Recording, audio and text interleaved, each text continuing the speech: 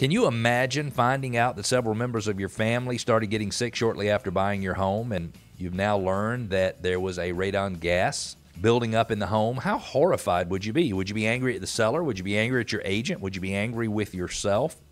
Well, we got a listener question from Morgan in Buford. What is radon gas, Morgan asks. Is it present in Georgia? Should I have the home I'm purchasing tested or inspected for radon? If radon is found, what can be done to clean it up? Radon is a carcinogenic. It is a cancer-causing gas. It comes from organic material decomposing underground. And so in our area, because we have so much rock, granite is, over the ages, decomposing. And when it does that, it gives off a gas.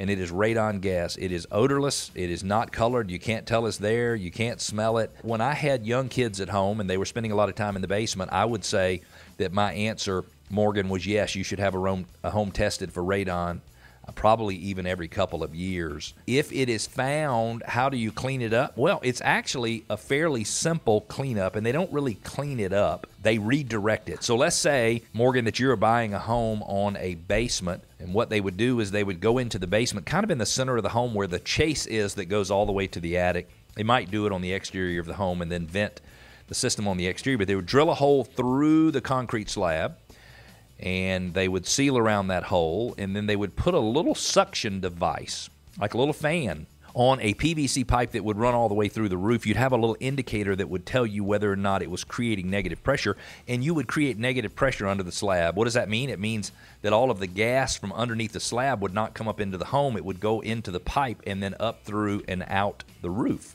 So it would take the radon gas and put it into the environment where it is not, in my opinion, nearly as harmful as if it comes out inside a home and starts to build up. So radon gas is a cancer-causing gas. It is present in Georgia. There are 3 zones throughout the United States: Zone 1, Zone 2, Zone 3. 3 is least likely, 1 is most likely. Georgia is in Zone 1, and it's because we're on the Appalachian Chain Mountains, and we've got Stone Mountain and lots of rock and granite. If you are purchasing a home, my recommendation is that if you have any concern about radon, I would go ahead and have it tested. You can typically have that done for $150 or $175.